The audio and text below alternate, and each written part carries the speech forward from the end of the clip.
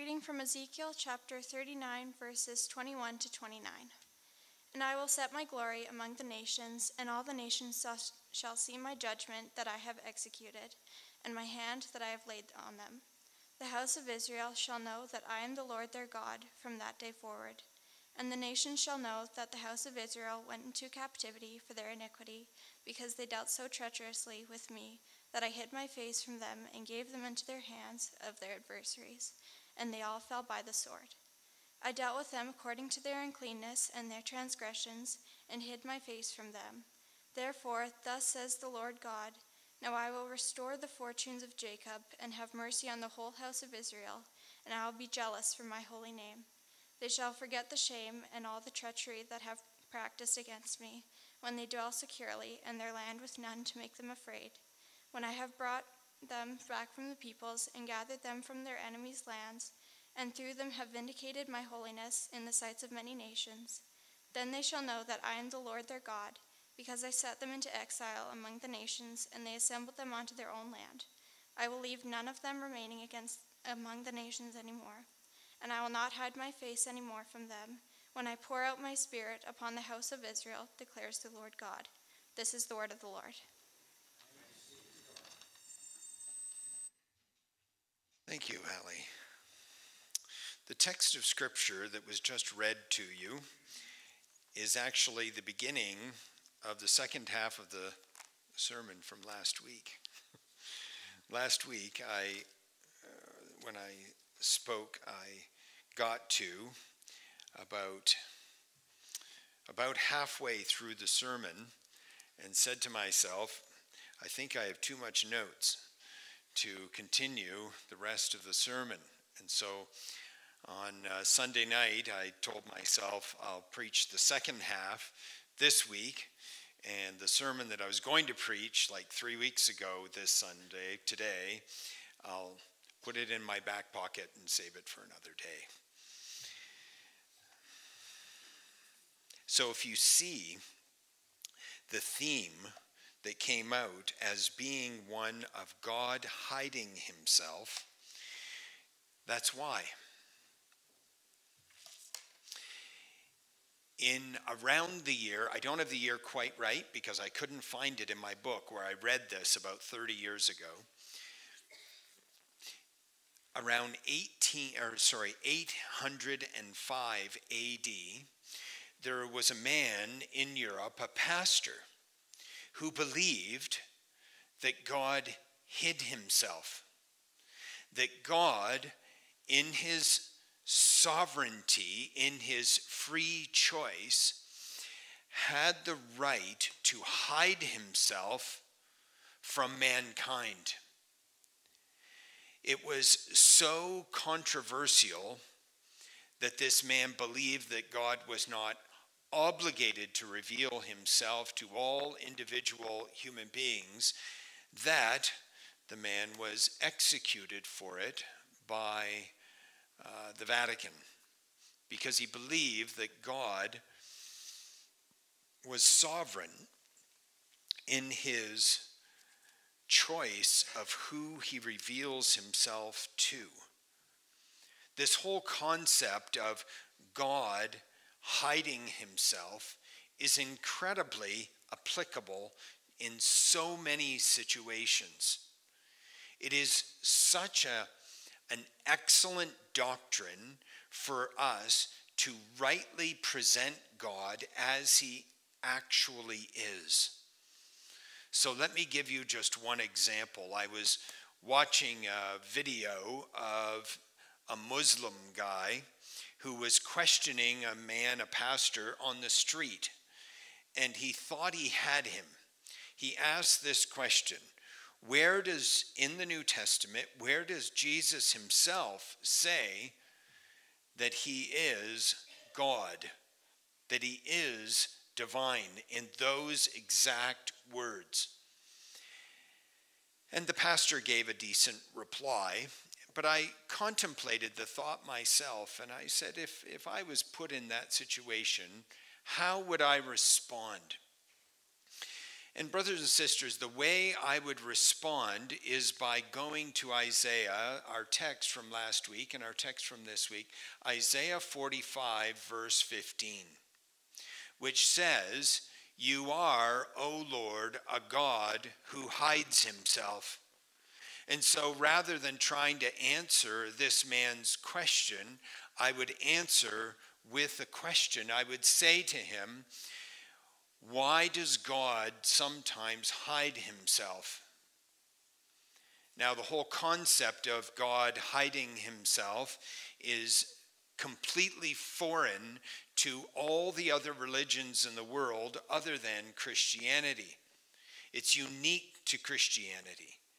And so, in attempting to answer that, he would be put in a dilemma. Because the moment he begins thinking about answering that question, he would have to admit that he does not believe God hides himself. And the reason he doesn't believe God hides himself is because he thinks, like many people do, that God is up in heaven, wringing his hands, hoping and praying that someone comes to know him, someone chooses him, so that God becomes subject to our choice. We don't like to think about God actually being the one who has the free will to either hide himself or reveal himself. And the moment the Muslim fellow would be put in that position, he would have to admit that he doesn't know the God of the Bible, that he cannot understand that Jesus in the New Testament reveals himself not openly as God, but by implication over and over again. There is actually a theme in the New Testament where Jesus hides himself, and we'll look at that in a few minutes. So why is this doctrine of God hiding himself so controversial? Well, the answer comes partly in the text that was read a moment ago from Ezekiel chapter 39. What I want to do in this passage for you to begin with is to show you that indeed God hides himself, and he hid himself from Israel. So you'll notice that at the end of the first, there's two paragraphs there. At the end of the first paragraph, because of Israel's sin, the Bible says, God speaking, so I hid my face from them and handed them over to their enemies, and they all fell by the sword. I dealt with them according to their uncleanness and their offenses, and I hid my face from them. What I'm trying to do is establish in your mind the fact, the undebatable fact, that there are times when God hides himself from mankind. If you remember who he's hiding himself from in this passage, you'll realize that he's hiding himself from the nation of Israel. So if you start to do the math, you realize that at the time, Israel had a population of somewhere around 3 to 4 million people. The world had a population of around 400 to 500 million. So if you realize that God hid his face from the nation of Israel and automatically was hiding his face from the rest of the world, you realize that far less than 1% of the world had an opportunity to know who God was. That when God hides his face from his own people, it therefore means that the vast majority of the world are in a position of not being able to see God. Do you remember the passage in where Elijah says that he believed that he was the only prophet left who served God? And God reminded him that he had kept 7,000 who had not bowed their knee to Baal. What does that mean percent-wise? So if Israel was probably around 4 million people at the time, 3.5, 4 million people at the time, and only 7,000 people in Israel, out of all those people, knew the Lord, it means that he was hiding his face from the vast majority of the nation. And when you look at this first passage here closely, you'll see that there is a reason why God is hiding his face from Israel at this time.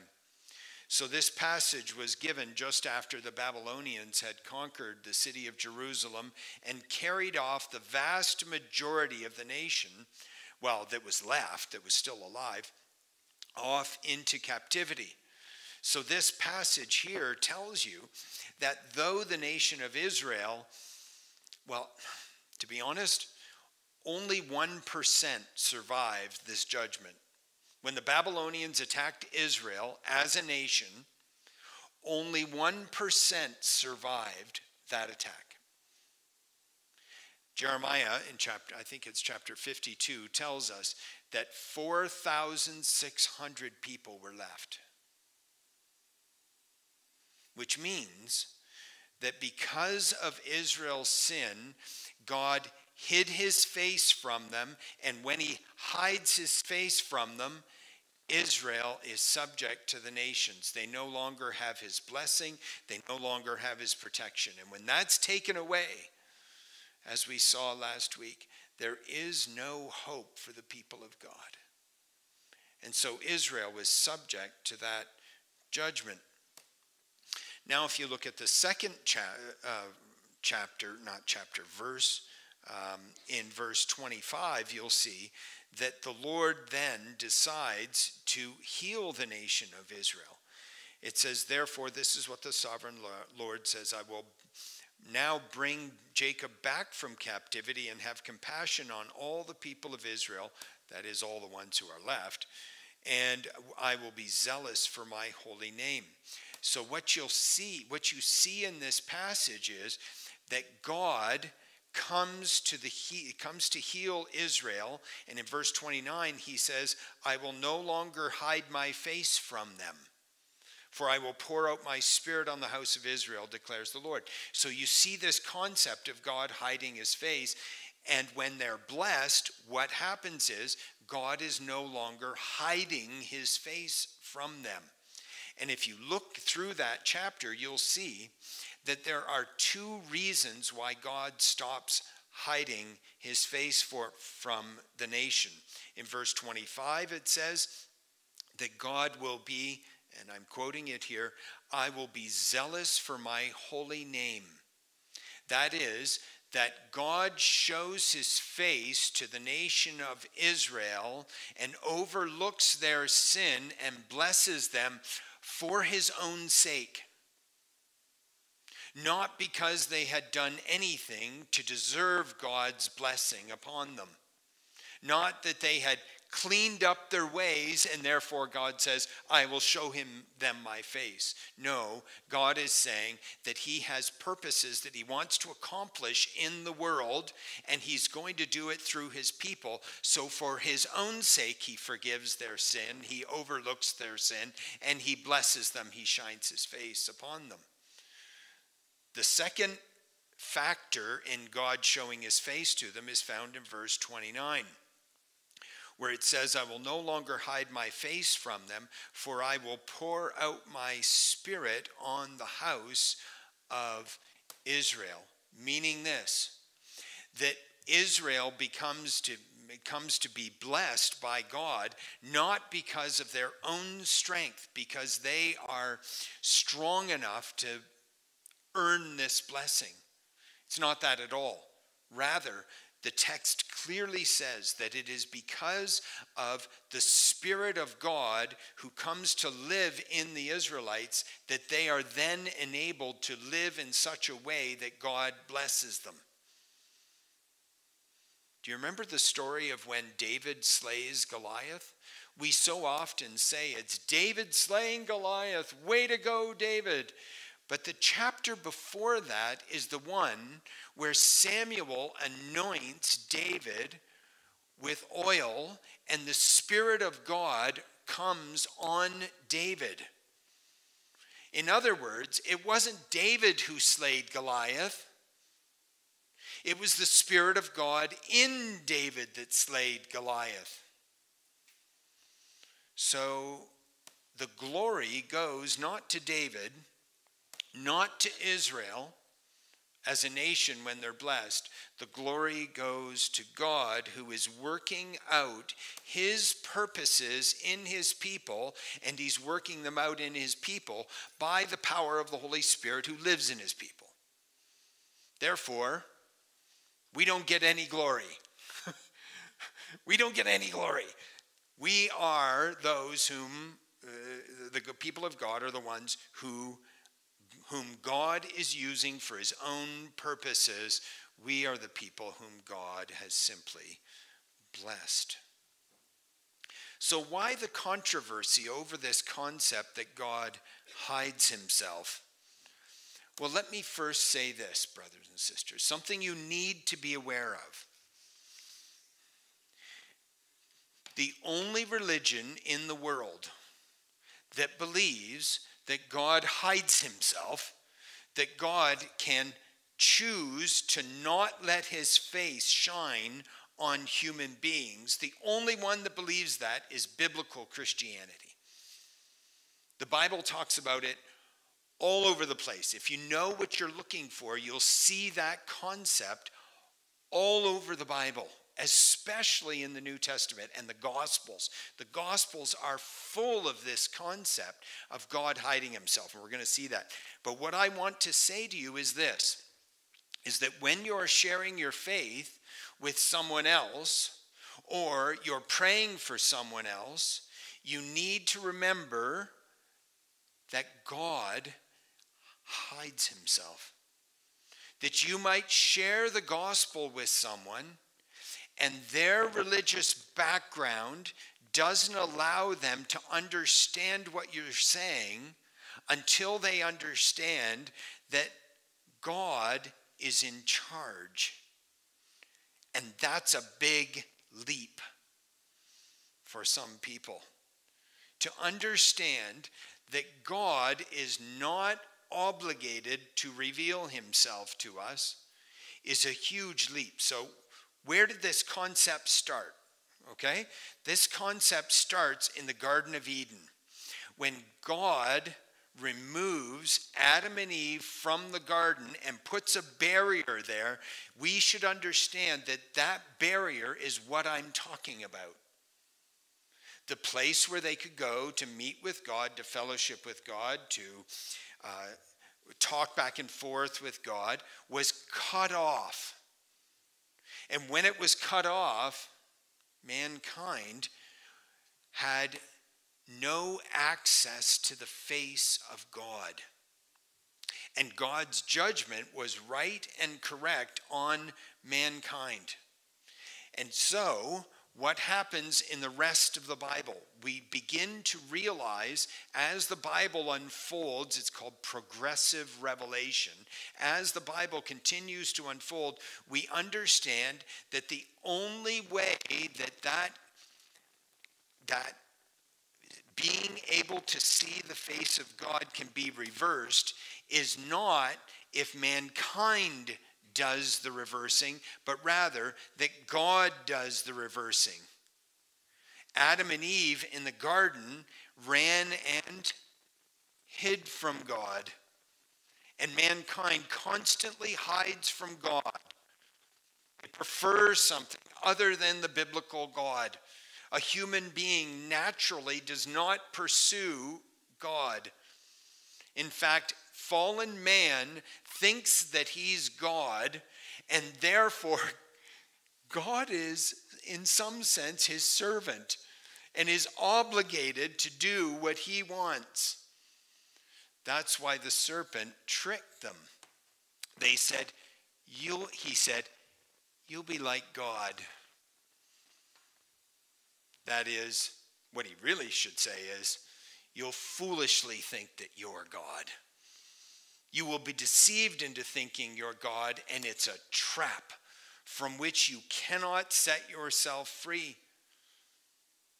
The only one who could possibly set mankind free is God himself. One of my favorite passages of Scripture, after I began thinking about it for a while, is found in Isaiah chapter 46, verses 1 to 4. Let me read it for you. There's two sections to it. Bel, which is one of the Babylonian gods, Bel bows down. Nebo, he's another god, stoops low. Their idols are borne by beasts of burden. The images that are carried about are burdensome, a burden for the weary. They stoop down and bow down together, unable to rescue the burden. They themselves go off into captivity. That's the first two verses. The first two verses say that the false gods of the nations have to be carried by the people. That the false gods of the nation, when that nation gets conquered, the people actually lay down their life for the preservation of the idol of their god. That they have to carry their god from one area to the next, and if their city gets overrun, they put their idol god on a cart, and they get some horses, and they try and drag it off to rescue their god. And it's a burden to fallen man. But the second two verses talk about biblical faith.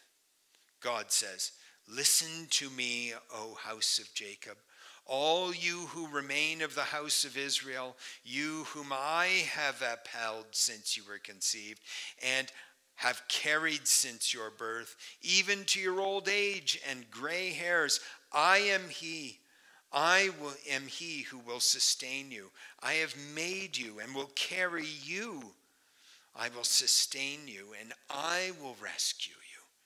You see, brothers and sisters, the difference between biblical faith in God is not that we carry our God or we're the ones who are responsible. It's the other way around. He carries us. He is the one who reveals himself to us. If you have come to know him, understand that you haven't come to know him because you were smart enough to figure it out, that you cleared the veil, that you made the way for you to know God. That is not what the Bible says. The Bible says that the veil was open from the other side. And that's why Isaiah in chapter 53 says what it does when it says, "Surely he took up our infirmities and carried our sorrows. Yet we considered him stricken by God, smitten by him, and afflicted. He was pierced for our transgressions. He was crushed for our iniquity. The punishment that brought us peace was upon him, and by his wounds we are healed. We all like sheep have gone astray. Each of us has turned to his own way, and the Lord has laid on him the iniquity of us all." Do you see what biblical Christianity is? It is not that we have somehow opened our eyes to see God. It's not that we carry God. It's not that our burdens are something that we carry on God's behalf so that our faith might be sustained. That's not what Christianity says. It says the other way.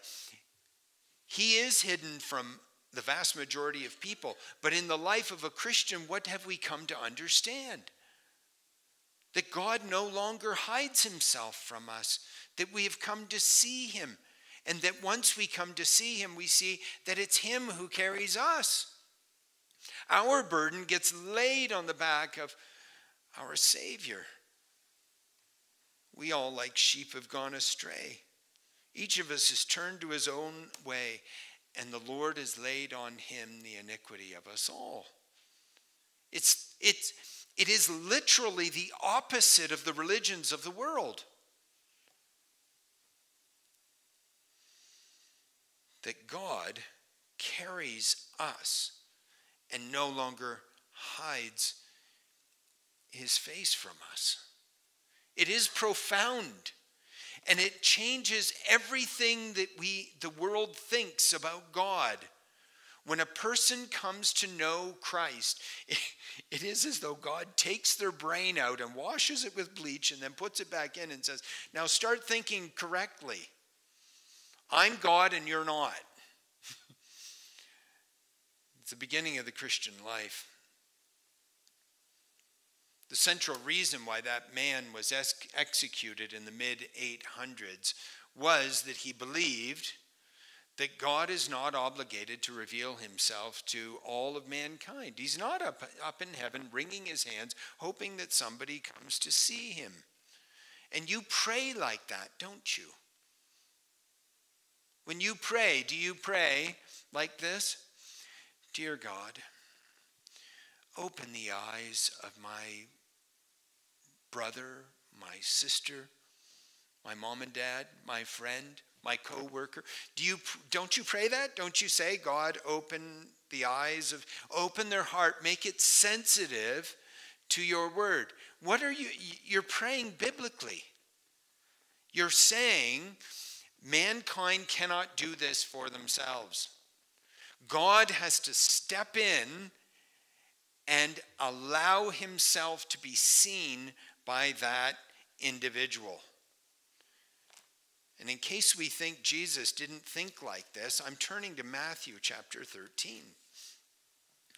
Jesus tells a parable from verses 1 to 9.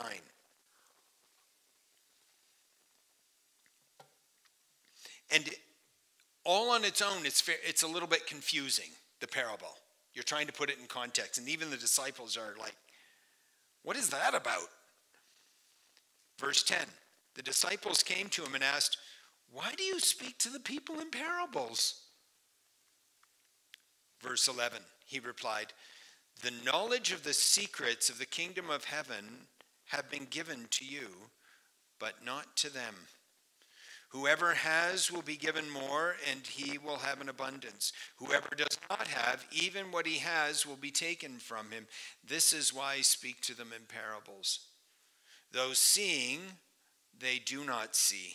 Though hearing, they do not hear or understand. In them is fulfilled the prophecy of Isaiah. You will be ever hearing, but never understanding. You will be ever seeing, but never perceiving. For this people's heart has become callous. They hardly hear with their ears, and they have closed their eyes. Otherwise, they might see with their eyes and hear with their ears and understand with their hearts and turn, and I would heal them. But blessed are your eyes because they see, and your ears because they hear. What Jesus is saying in that passage is exactly what the concept of God hiding his face is all about. Jesus is saying that he tells a parable, and that there are people who don't get the parable. They don't understand where it's going. And the disciples are frustrated, and Jesus says, yes, that's exactly what I planned to do.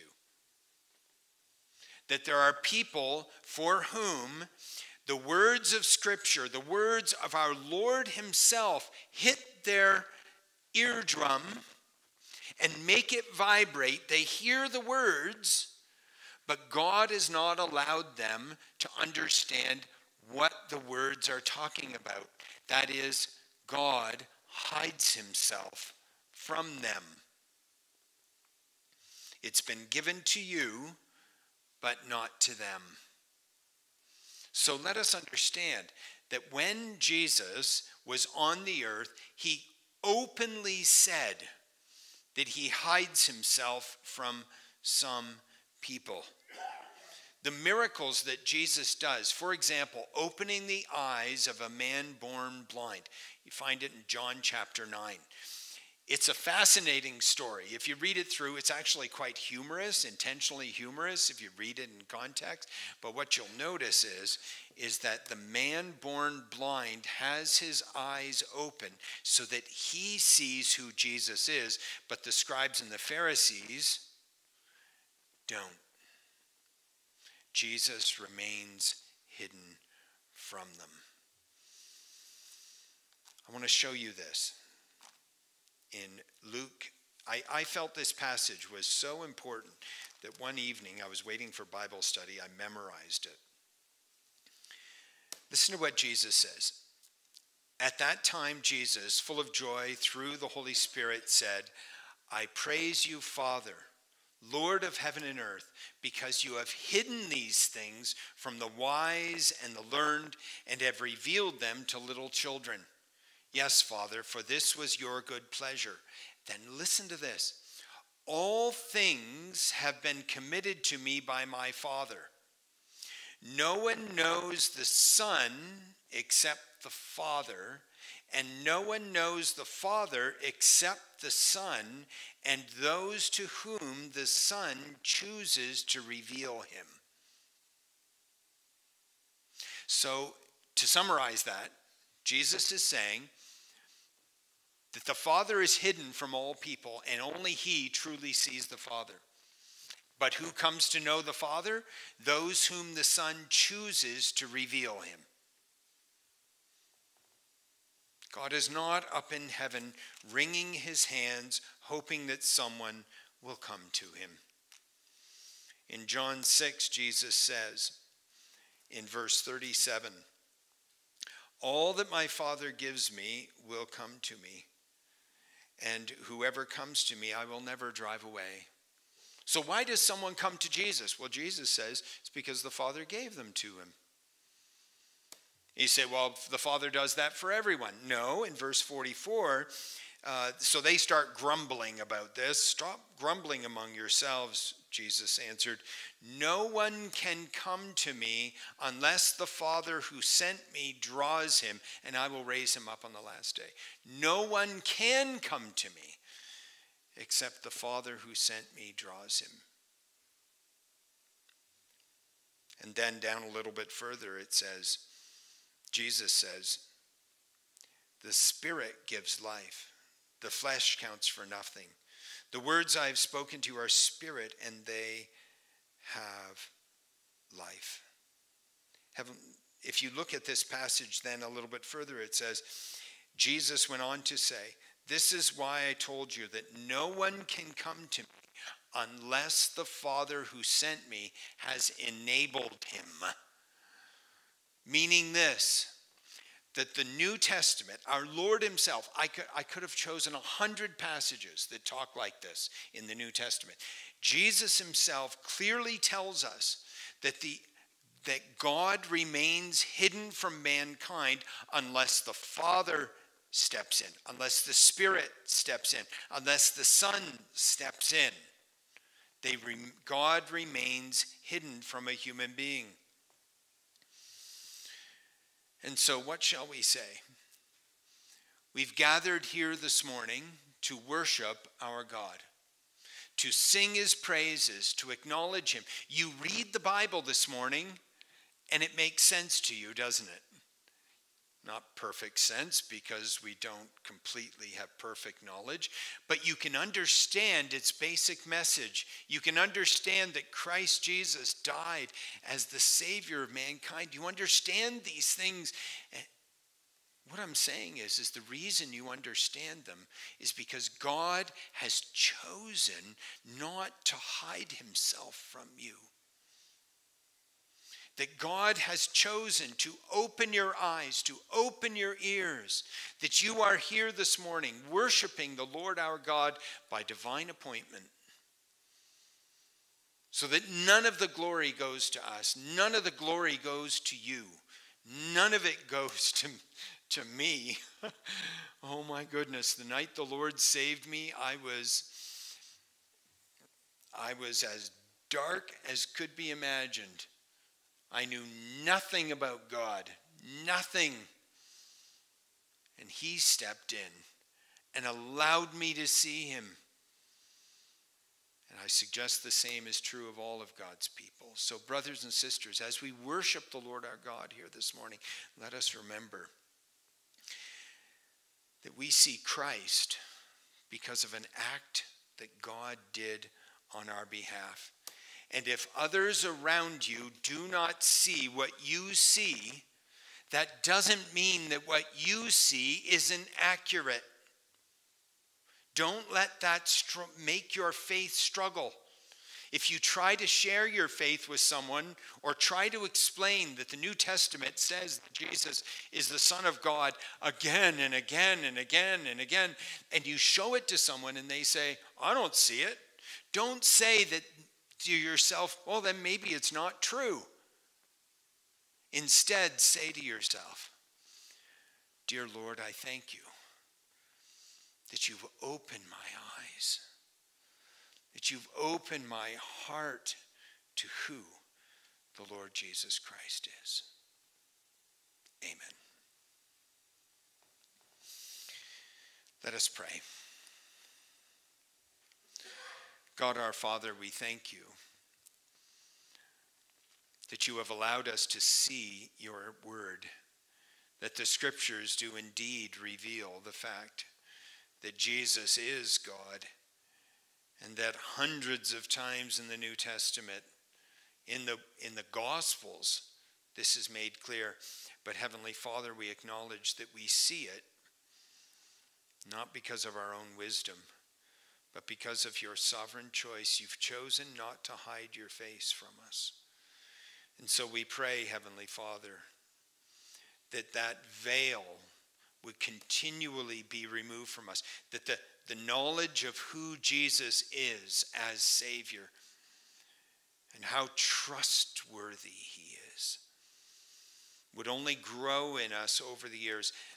Heavenly Father, allow us to expose ourselves to the scriptures where Jesus is revealed to us. May the Holy Spirit continually open our eyes to our Savior and the love of our Father. Give us this grace, we pray. In Jesus' name, amen.